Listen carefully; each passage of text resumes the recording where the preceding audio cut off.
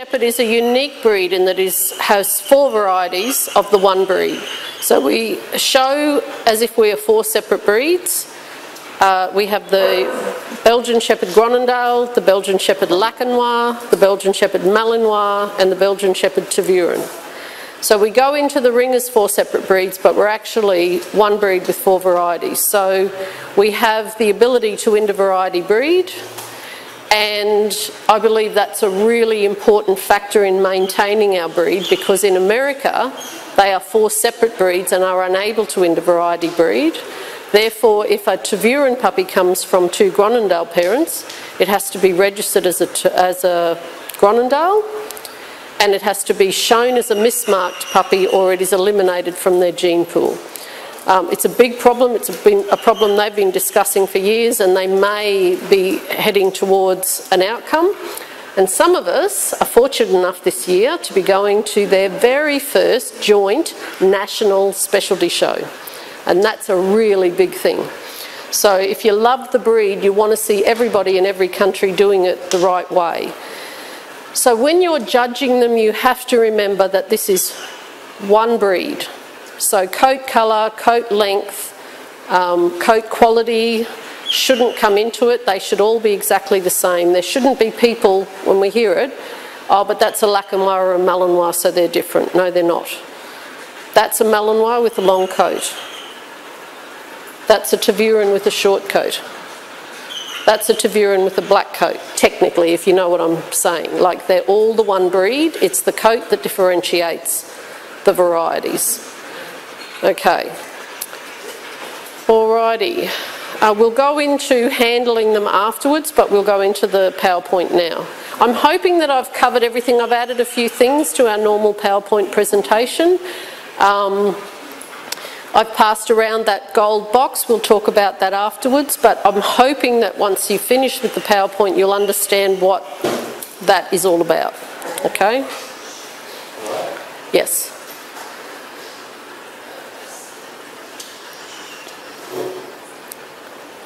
So the Belgian Shepherd dog is an elegant, robust and square dog.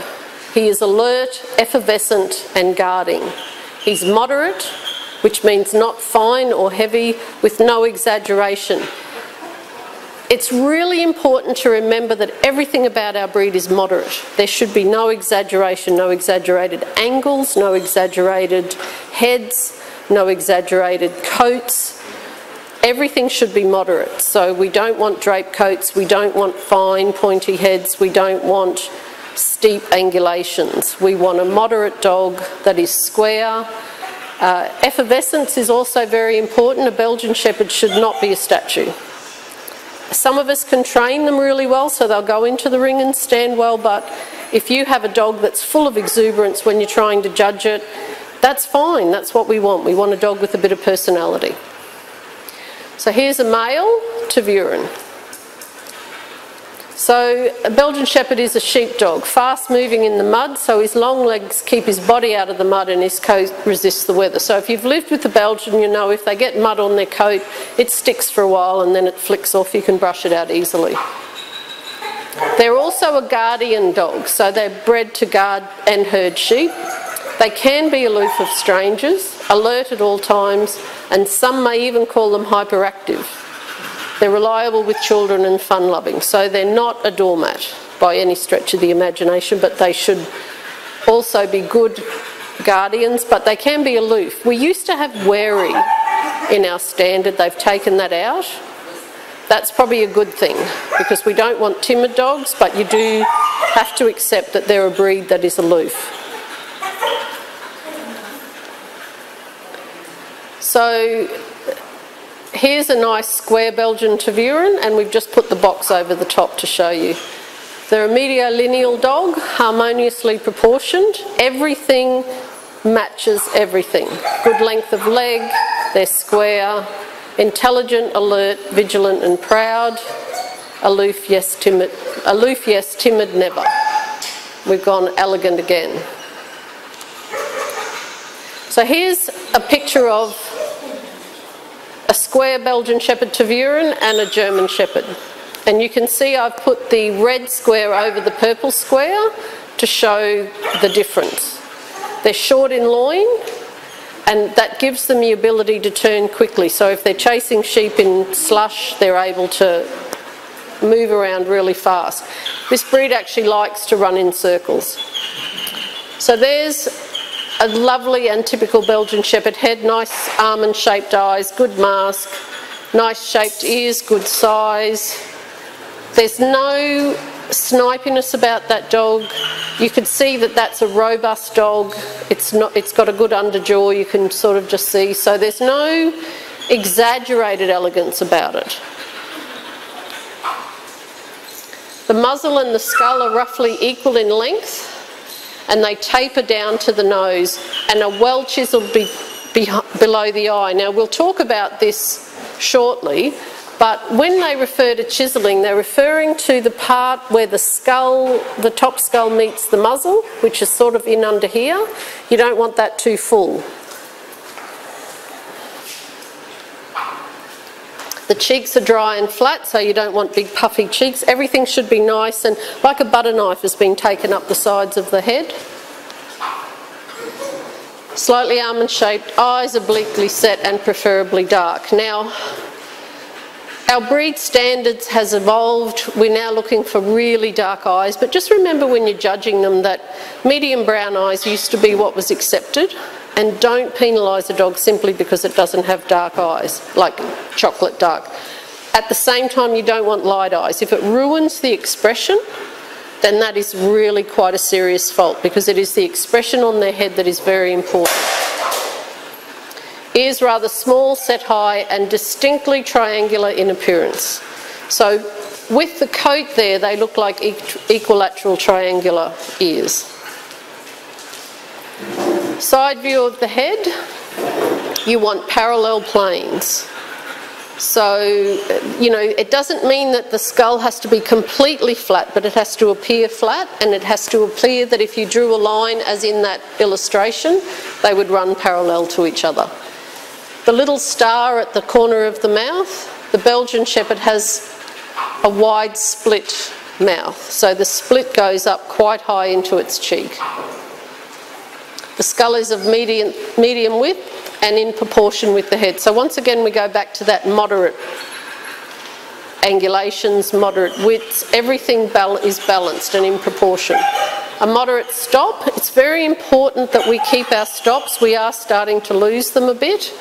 So that's something to watch for, but it shouldn't be the only point that you use. So if you've got two dogs that are really nice and one's got more of a stop than the other one, then you probably should lean that way, because that's what we should have. We shouldn't have the ski slope heads.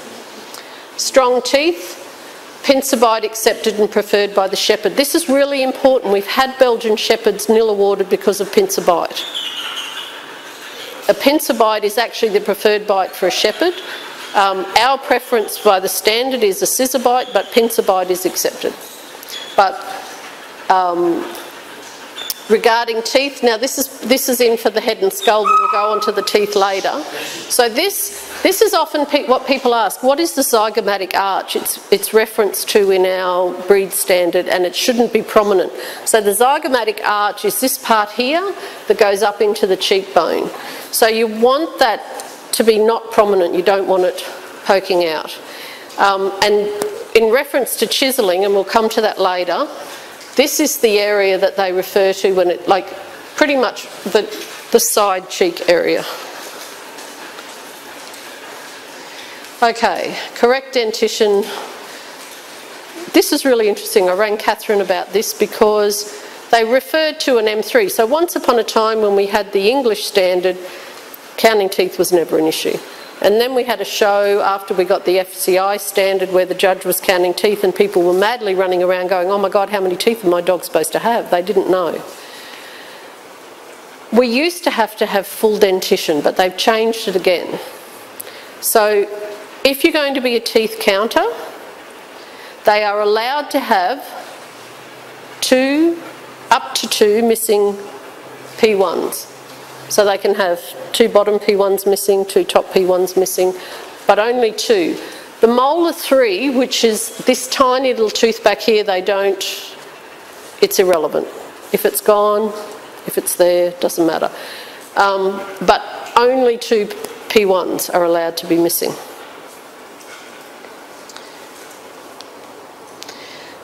This is a good way to check bite. I have a couple of issues with that. I think you've got to just sort of be aware of the dog. Some dogs don't like you putting your hand over their eyes. I tend to look at bite that way, if you're going to look at all of the teeth. Sometimes if you're not sure, because Belgian Shepherds are an aloof breed and they can take offence at strangers mauling them. So you might want to ask the owner if they want to show the teeth. That's up to you as a judge. Most owners can show you, the teeth. They'll let you know if the dog's going to be a little bit offended by it. Okay, neck and top line. Slightly elongated, well muscled, broadening gradually towards the shoulders. There's that word, gradually, moderate. Everything is not excessive. Slightly arched, distinct withers, top line straight, broad and muscled, and croup, very slight inclination. So I've drawn that red line there to show you that there's no right angles. The neck shouldn't come down and meet the wither and then go into a straight top line. It should be, it was a bit hard for me to draw that. You'd think I'd had a few wines. But it's just a gentle arch over the neck, slightly arched, down onto the wither, which is slightly prominent, and into a straight top line, and then a slight inclination in the croup. Angulation. So we have a Tervuren and a German Shepherd. So the bone structure should be solid, they shouldn't be too fine. Strong and muscular, they are a guarding shepherd dog. They've got to be able to do a job. Moderate angulation, so that they have a short, quick gait with moderate reach. We don't want the reach of a German Shepherd in our Belgians, but we do want some reach. Their legs are parallel and perpendicular. So the front legs should be perpendicular to the ground. The hock should be perpendicular to the ground. Pasterns short and strong. You don't want excessive angulation in the pastern. There's a little bit of angulation there, but nothing excessive. Okay. Same with the underline regarding the gentle curve. So there's nothing excessive about it. It's just a gentle curve from the chest to the under chest and up to the belly. You don't want too much tuck up in the belly, but they do lift up to the belly. Powerful and muscular. Square. The point of shoulder to buttocks equals the height it withers. So we measure from the point of shoulder to here, and from the wither to the ground. The bitches can be slightly longer. It actually doesn't say that in our standard anymore, I don't think, but sometimes the bitches are a bit longer, and that's okay. They're the ones that have to have the puppies, so we tend to not penalise that. Chest deep and well let down, and half height to wither. So if you're measuring where the elbow is to the ground, should be equal to where the elbow is to the wither. That's a really important one actually to think of. You've got to get your hands on the dog to find that. Sometimes they can look like they're a bit dumpy in leg if they've got a really long coat, and vice versa. Sometimes they can look like they're a bit and strong. Actually, here's where we were. Powerful and masculine. This is where we measure square, the point of the shoulders to the buttocks, equal height to the withers. Short in loin. Chest deep and well let down. So the chest should come to the point of elbow.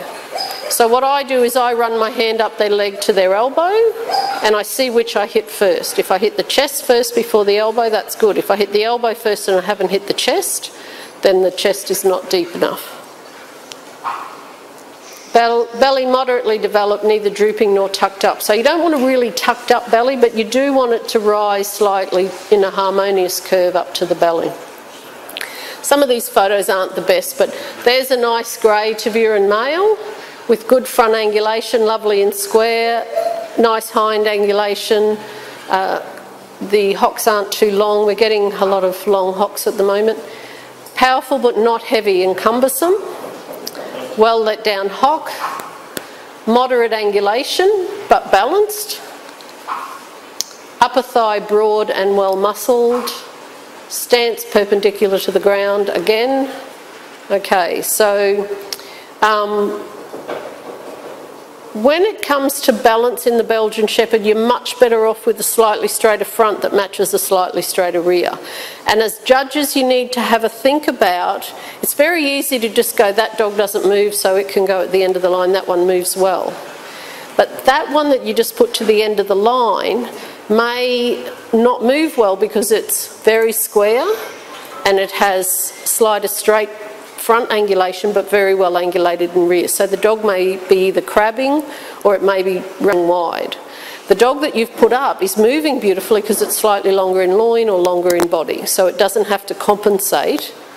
It may have the same angulation issues as the first dog, but it doesn't have to compensate. So if they're both exactly the same in angulation, and one is square and one is long, which is the better dog? Square dog. Which is the one that's going to move worse? A square dog.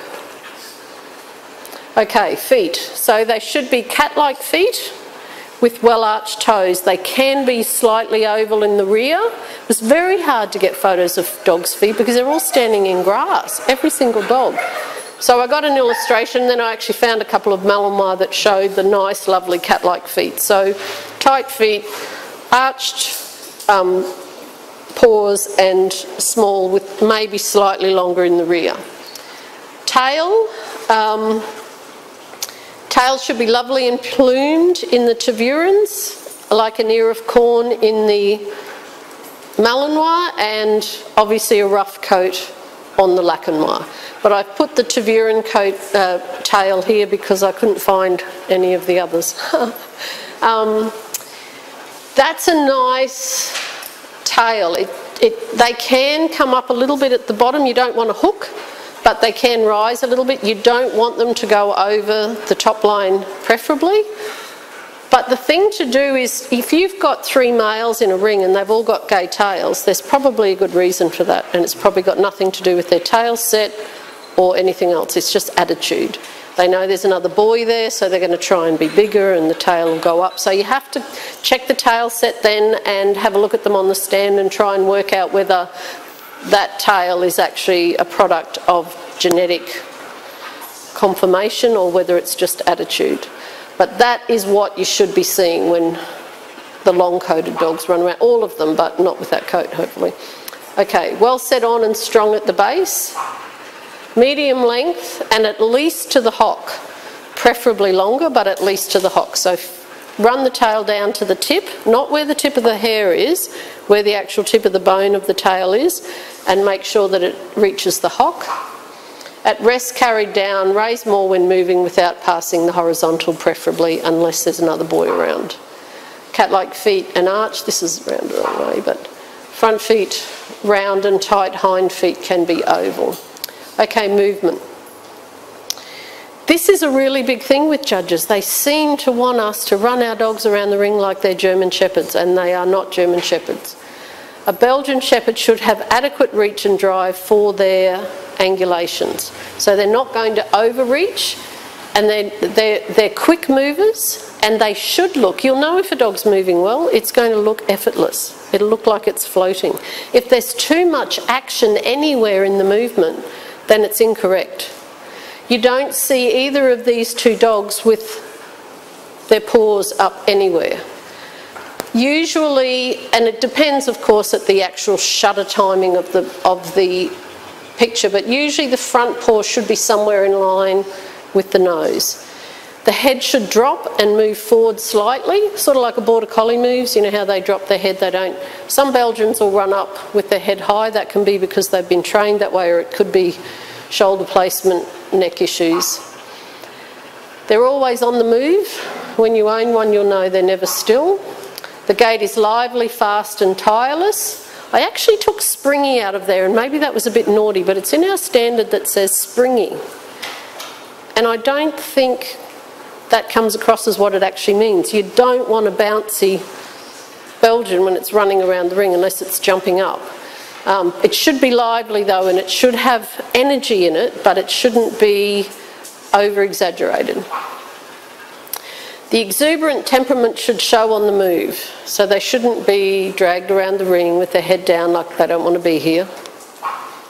The reach is medium, movement even and easy with good rear drive. So I think somewhere in one of these slides I've done the two triangles, but you can see by both of these dogs that their legs are about the same apart, and if you did a triangle in each of them it'd be fairly even.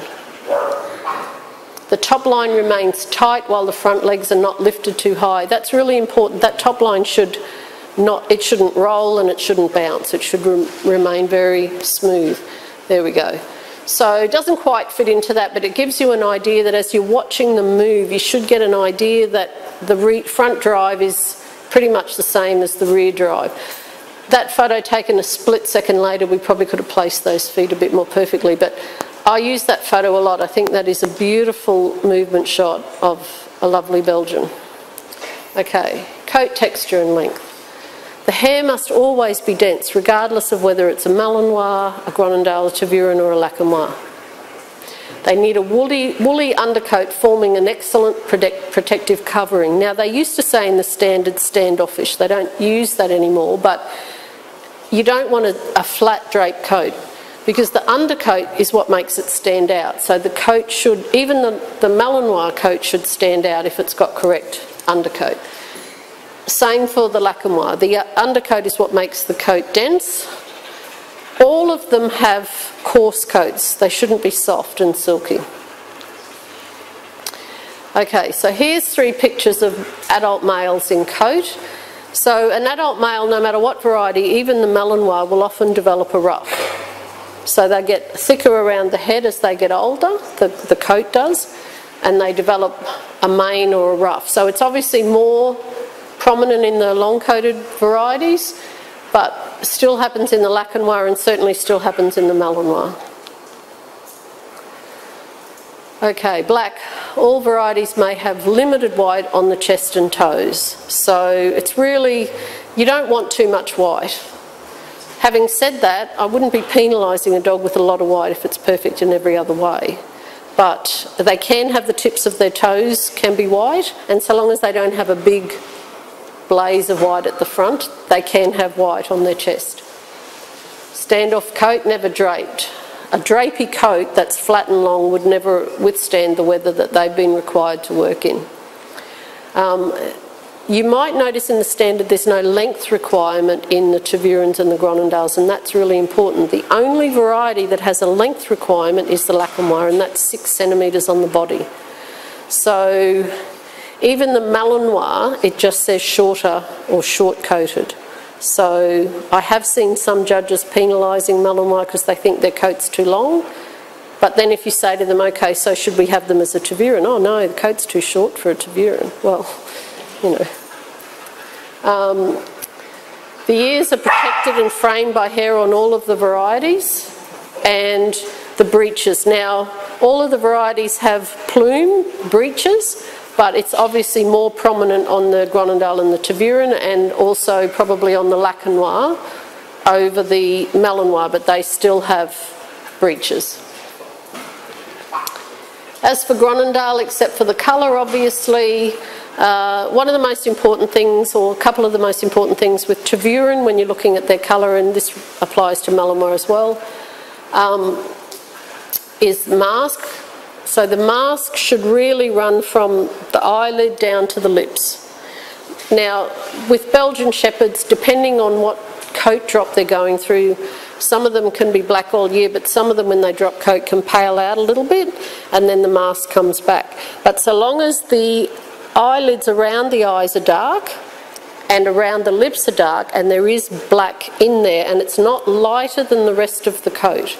If it's lighter than the rest of the dog, then that's probably a reverse mask, and that's definitely not desired.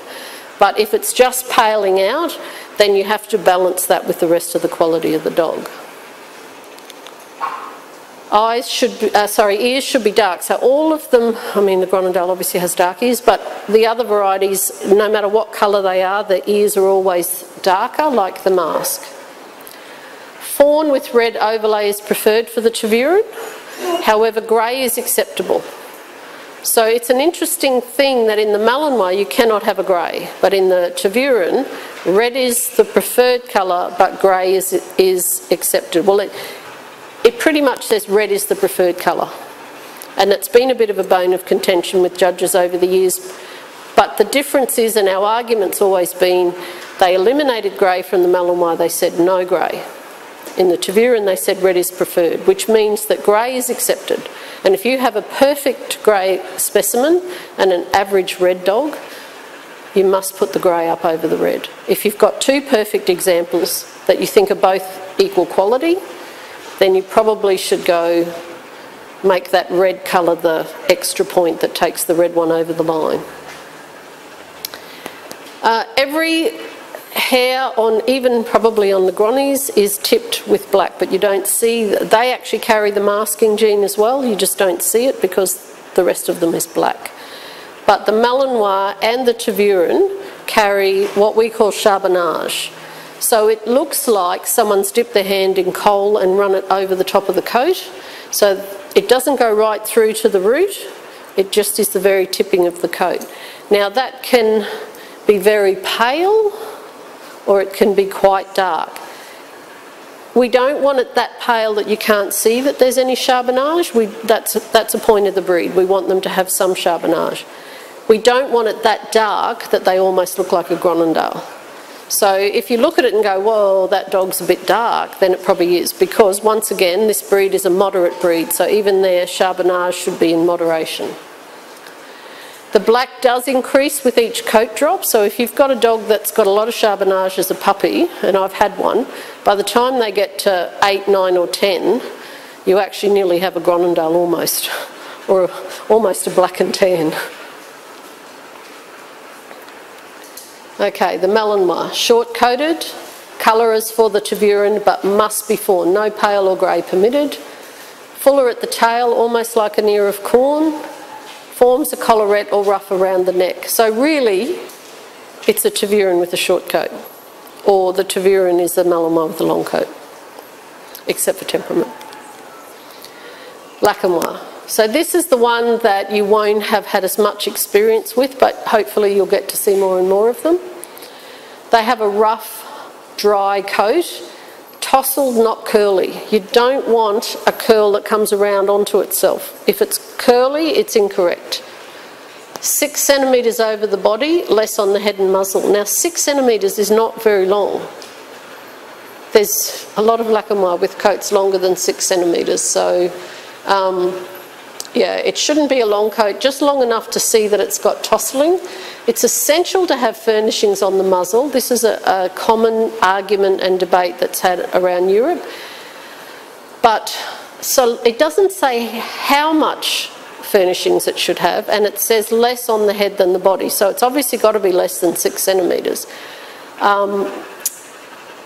Many of us as breeders believe that if the furnishings on the face stop you from seeing the expression of the dog or seeing whether it's got a correct Belgian head, then it's probably got a little bit too much furnishings, and then you should penalise accordingly. Like, it's not the end of the world, but that should be taken into consideration. You should be able to look at the dog and go, wow, that's got a beautiful Belgian Shepherd expression, nice head, without actually having to get your hand through it.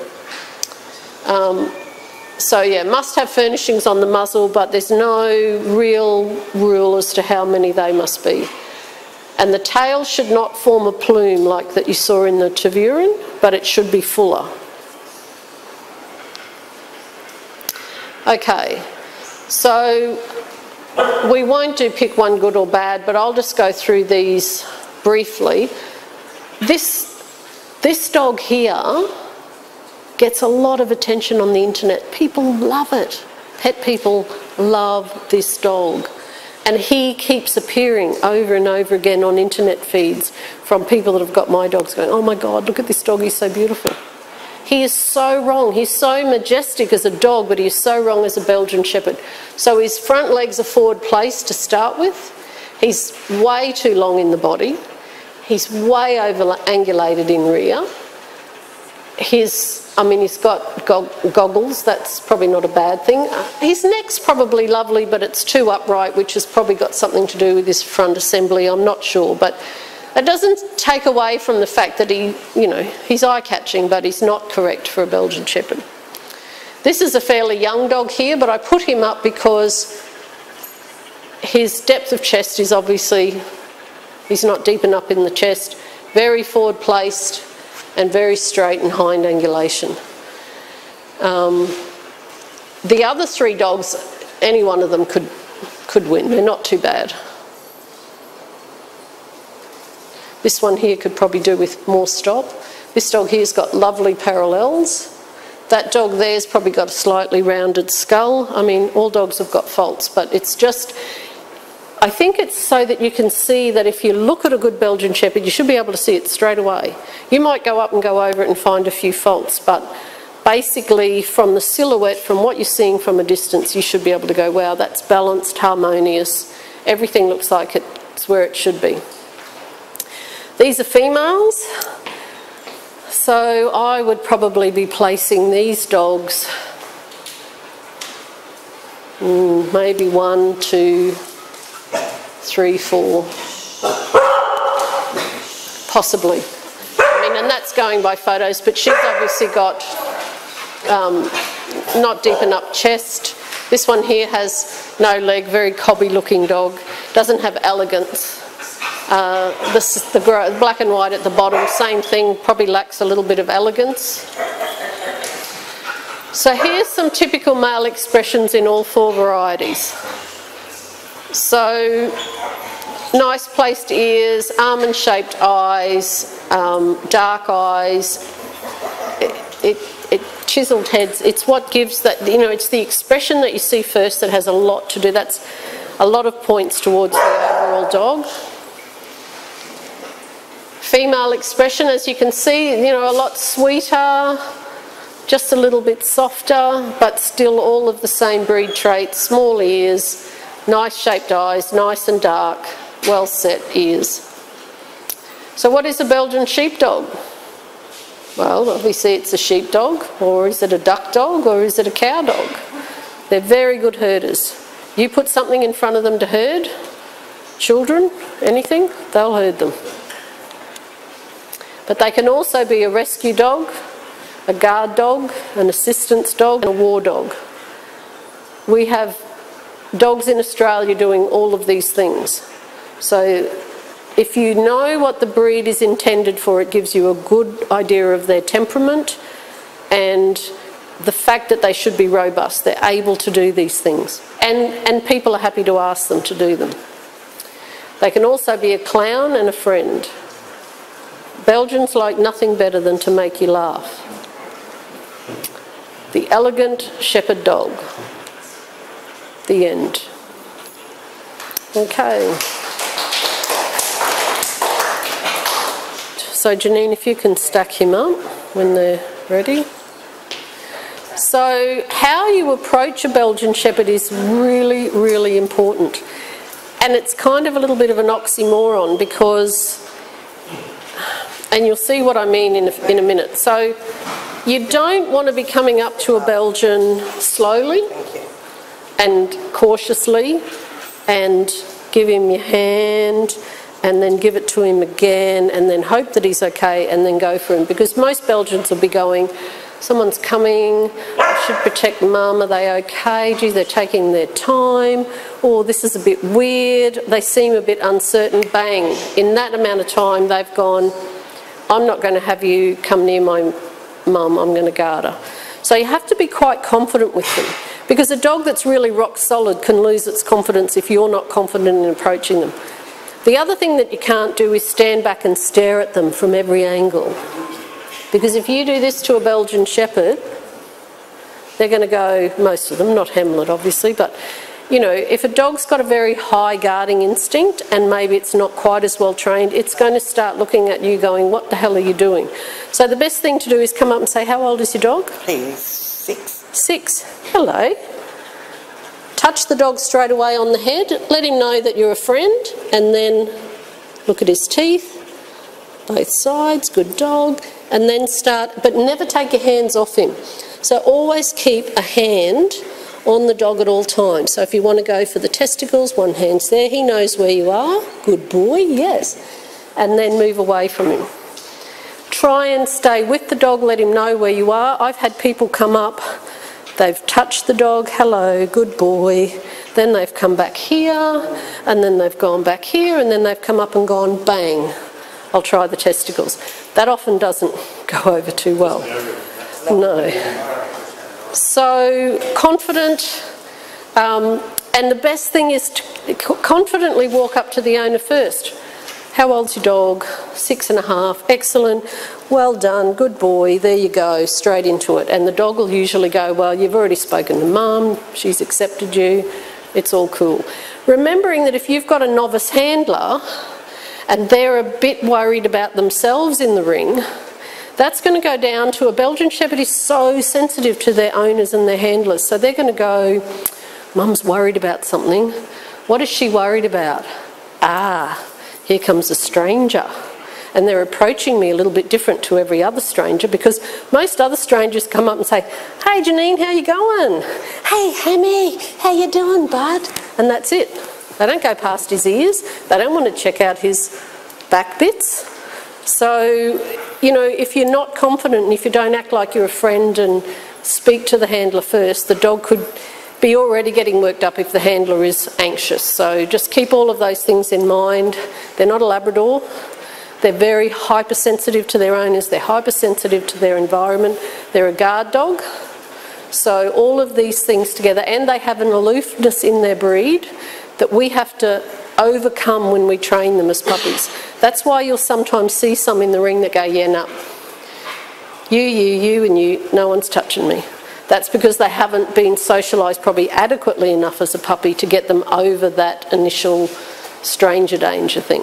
So, but yeah, this is a great dog because he's been really well trained and rock solid, but they're not all, you know, some of them are going to look like this and then when you come up they're going to, but if they've, you know, that's okay too, they're aloof. They're not going to love you, but so long as they stand there and stay and let you handle them, they'll be fine.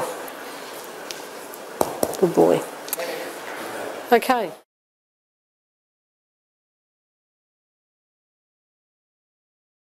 Okay, so here we have an adult male Groenendael. Movement should be fluent. Top line should remain level. Should be no excessiveness in the movement at all. The legs can converge a little bit when the dog picks up speed.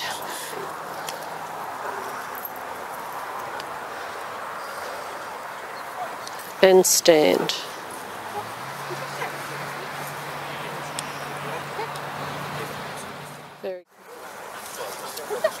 Okay, this is an adult male Groenendael on the move. Shows alertness, active, good top line, nice reach and drive, no choppiness, which is what you want. You want the dog to be lively and alert. The legs can converge towards the centre at speed.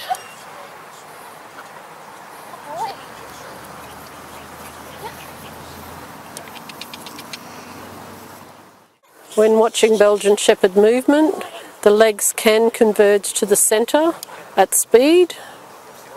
The faster they go, the closer they will come to the centre line.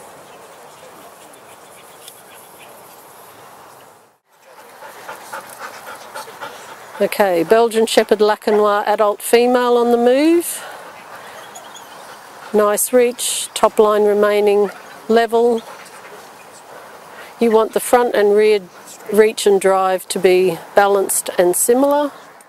Legs can converge to the centre line on the move.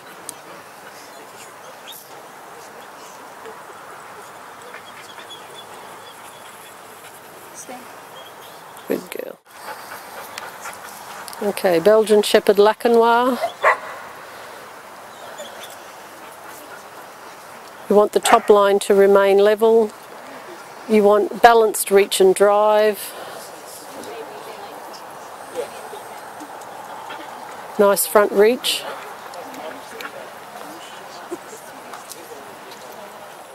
Okay, adult Malinois male. Maintaining top line on the move.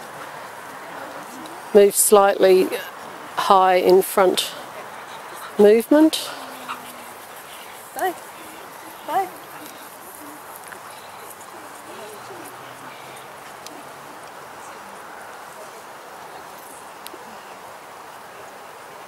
Nice coming and going movement. Adult male Malinois, 10-year-old, good movement, level top line on the move, slightly high action in the front, nice rear drive.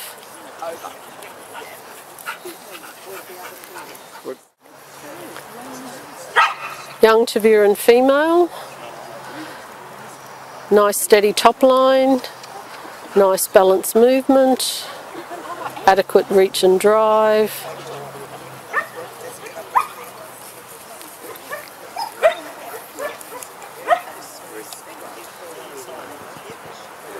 Doesn't cross over in rear, nice rear movement, nice coming. Converges slightly, which is acceptable. Nice rear movement going out, no crossing over. Converges slightly coming back, which is acceptable.